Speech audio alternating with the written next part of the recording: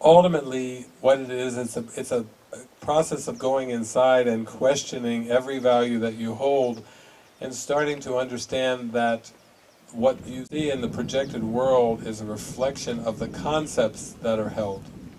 And, you know, there are stories throughout history, when you think of Siddhartha, that was kind of an extreme example of what you're talking about, where he's to leave the palace, leave the riches, and leave his wife who's pregnant, just ready to give birth. That would be kind of more the extreme of what they would say the abandoning father syndrome, to go on the night that your wife is giving birth, to go off on your enlightenment journey, but that's an extreme example of it. It's a loosening in the mind of concepts. So just like in this world, there are people like Tolstoy who have tried to give away all of his possessions. You know, he felt so bad about the poor in Russia that he gave away all his possessions, and he still felt terrible. He just didn't have any possessions, and he gave them away. He didn't relinquish completely the idea of possession. It was seeing the possession in a projected world and then trying to divest stuff and things. And if you try to divest and walk away from things, even if the ego set things up, which the ego set the whole world up, and it sets up all kinds of duties and obligations and responsibilities in its world of lack, it's a projection of it, that really it's an inner job. You have to go through all the cleaning and the clearing away of all the false concepts and the false identity associations in the mind. And when you try to do it just in terms of form, like leave something behind in form, it generally shows up again in the next form, If you're in a relationship with an alcoholic, I've heard so many stories as I've traveled around the world, where people say, I was married to an alcoholic, and I said, I can't do this anymore, so I got a divorce. Then I attracted another alcoholic into my life and married. I said, how did I do? Then a divorce again, and a third time, and a fourth time. How did I do this? How do I end up attracting like 4 alcoholics and marrying 4 alcoholics? It's because, when you try to leave a problem in the form sense, and you're trying to just tinker with the effects, we'll say, the projected world, that doesn't bring any healing whatsoever. When you go inside and you start to really realize that the world is an outward picture of an inward condition, the world is literally projected beliefs, and that when you do change your beliefs and you disidentify from those beliefs and those concepts and categories, then actually the world that you see will change significantly to a unified perception of the world, because your judgments and your categories have gone in consciousness. So what you're describing is relatively rare. It's actually it's a calling, in a sense that when Jesus said, I'm calling you out of the world, he was really saying, I'm calling you out of the belief system of the world. He's not calling you to live in a cave or live in the woods or anything. I'm calling you out of a belief system. And all of the false identity attachments and associations are part of the guilt. For example, let's use the father concept. Like you were talking about the bond between the father and the son. The father concept is a concept of the ego. God doesn't create fathers and mothers. God doesn't create sons and daughters, nieces, nephews, aunts and uncles. God doesn't create lawyers and carpenters and accountants and so on and so forth. It's the ego's world. It's a projected world of false concepts, and it's not like you just go, oh, it's a false concept, so that's good, I'll stop being that. There's a strong investment in this egoic self-concept as a replacement for the Christ, as a replacement for the truth. And it takes a lot of mind training and practice and really guidance of following your guidance and slowly loosening and being unwound from these false self-concepts. And the Holy Spirit doesn't do like the magic trick where the whole tablecloth is just yanked away. This can happen, and it does happen very rarely, but actually for most, they're given more of a slowly evolving curriculum where they begin to question and loosen those identifications.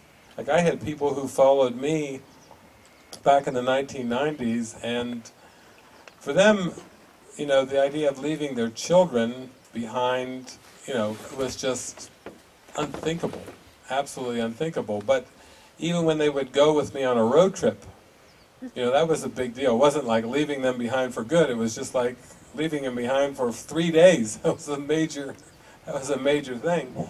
They would have a lot of trepidation and fear around even doing that, and then when we would travel and we would shine the light and we would let the Spirit pour through us, it was interesting how children would show up on the trip and they would have these wonderful, wonderful encounters with the children, even though they weren't seemingly their own children. It was like the Spirit saying, wonderful, you're not losing anything here. If you listen and follow to me, the Spirit say, there's no sacrifice. You're not going to leave anything real and true behind. You're just going to be led step by step into a loosening of the self-concepts. And those are the things, it doesn't even matter, I mean, when we look at the research, like you were talking about the research that's done on children of single parents versus, you know, families where both parents are present and so forth, any kind of research that's based on the effects, based on the data, we'll say, of the world, you know, the empirical data of the world, whether it's Newtonian physics, which is entirely based on the data of the world, it's based on the empirical method. That the scientific method is based on empiricism, collecting data to draw conclusions. Now, when you start to get into the course in quantum physics, you see that it's all backwards, that you can never draw on the data and the empiricism of the world through the five senses to find out anything about the truth. The truth is entirely within, and everything, in even those cause-effect relationships in the scientific proof and so on and so forth, it seems to be very valid within that context, is all based on a false hypothesis. What is that hypothesis? That there's actually a world out there with real things happening apart from mind, apart from consciousness. Now with quantum physics, you know, basically the early quantum physicists who came along maybe about 6 decades ago, and when they started, even the discoverer of the atom and Planck and a lot of the early scientists that started to really work with subatomic particles, they started to realize for the first time that atoms weren't things. Even though when we were in school, you know, they drew the nucleus and the protons and electrons, you know, they made it look like things, you know, and I could see it on the blackboard, it's a thing. And then the discoverer of the atom, you know, he says, no, atoms aren't things, they're potentials. Potentials? What's that? What's a potential? You know, it's like, is it there or not? You know, and you know, is it all these waves and particles and all these deeper probings about what is the nature of everything, and finding out that most of this, you know, most within atoms is space, and most of the cosmos is just space. It's like Einstein called it an optical delusion of consciousness. But when you go deeper and deeper inward down to the smaller and smaller particles and everything, and when they finally discovered that there was no world apart from thought, and they couldn't get the experimenter out of the experiment, oh man, that threw everything upside down. All these scientists for years believing, like Isaac Newton, that you could measure things and you could learn through empirical evidence of the world. You know, once they started to realize that it was all subjective, that they couldn't get the experimenter out of the experiment. That even in the double-blind experiments, that the consciousness of the experimenter was determining the outcome of the experiment, it just blew the whole scientific equation out. Science is gone. Science is out of there. And all concepts of God and theology are out of there. You know, you start to realize, whoa, we have been mistaken royally about everything. And you start throwing theologies out, and you throw science out, and you realize that both are equally false, then you're going to get into diving into an experience. of we could say true forgiveness, or true, the quantum field, or unified awareness, or whatever you want to call it, that's really great, because then you can cut through so much stuff. But in the end, it's the quality of life, we'll say, of what we would say parent-child relationships. It comes back to the quality of state of mind. And it comes deeper and deeper into this experience that as you experience joy and happiness, it has to be that is the experience of the whole universe. Because there is no world apart from what you think. There is no universe that's out there as a separate existence apart from consciousness.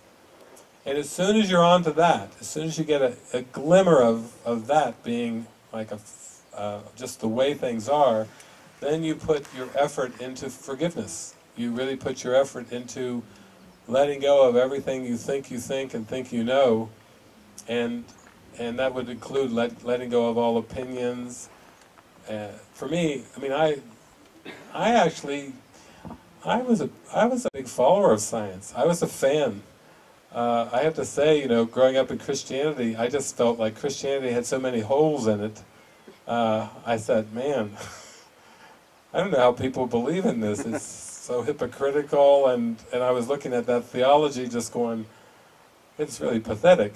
And then I started getting into science, and I thought, okay, here's a different road, I'm going to try that, and I really got into it. I was a big fan, and then, but the deeper I went with it, I could see there were these arguments and struggles going on between religion and science and things, and I thought, there's no harmony, so I don't really feel there's truth if there's no harmony. I think harmony and truth have to be the same.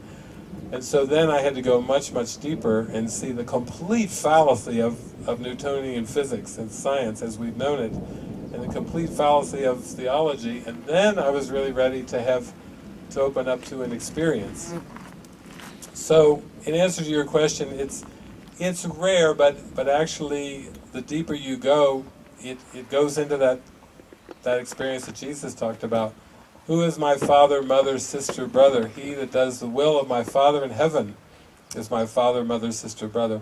The roles just start to be seen for what they are. They're part of a story. You can't really have a biological father and mother if you were created by God. Why? Because God is an eternal source, and you must be like that eternal source. This planet and these roles are the most unlike that source that you could ever have. I had trouble when I was in Christianity memorizing the statement of faith, I think what's called the Apostles' Creed.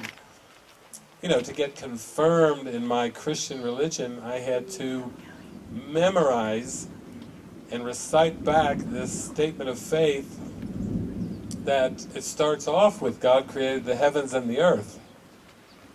There's something in my soul that was like, that's just the beginning. I'm like, gotta be kidding. I just I couldn't even memorize it. I couldn't even put it to memory, because there's something in my soul that just was like regurgitating it at some points, and I couldn't play the game. I couldn't go along and be the good little Christian boy, and I couldn't do it.